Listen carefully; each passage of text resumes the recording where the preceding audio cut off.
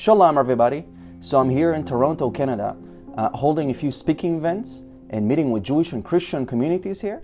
Now, I have to speak to you guys in between my meetings and events that I'm holding here because the UN Human Rights Office has officially announced that Israel is the one that killed the Palestinian journalist for Al Jazeera, Shireen Akleh, in May.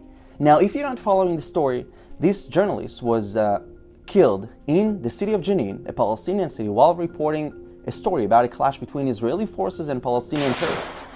Now, they are blaming Israel without any investigation. No investigation was conducted. Israel offered to hold a joint investigation in order to find the truth. Israel requested to get the bullet that was pulled out of Shireen Akleh because we wanted to investigate and to get to the core of this, to find the facts. But the Palestinian Authority, did not want to share the bullet with us. Very interesting, why? Why wouldn't you share the bullet if you don't have anything to hide? Now, given the fact that no investigation was conducted, and yet the UN, the CNN, the BBC, and all these media outlets are just blaming Israel, it's just preposterous.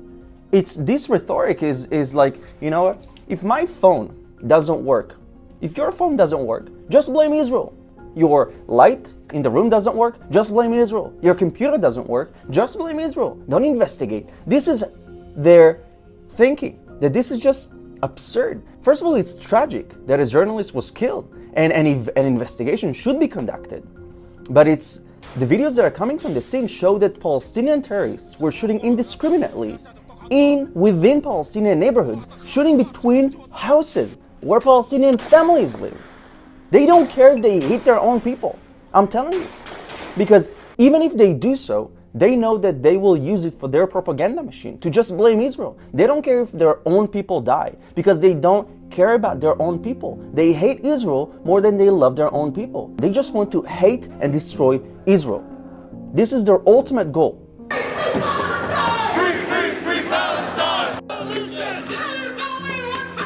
You know, and free Palestine, what does it mean? It means to actually destroy the state of Israel and to establish a Palestinian state not next to Israel, but on the top of Israel. And frankly, they're not happy that we are fighting back and not allowing this to happen. So to make a long story short, this is modern day anti-Semitism. Today, anti-Semitism is appearing in the disguise of anti-Israelism, anti-Zionism. The fact that Israel is being treated like the punching bag of the world's problems, this is anti-Semitic, and we should not allow that.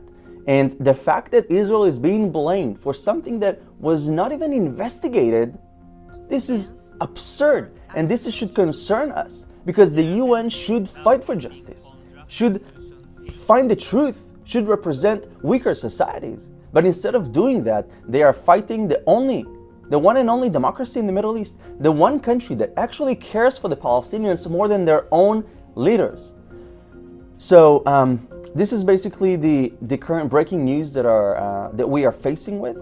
I do ask you to share this video. The truth must be out there. We should fight to get the truth out there to as many people as possible.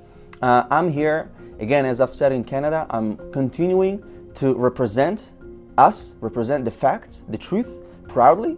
I'm not ashamed of being an Israeli Jew. I'm not ashamed of our truth, because the truth is on our side. And thank you very much for watching. Don't forget to subscribe to my YouTube channel. I tremendously appreciate this.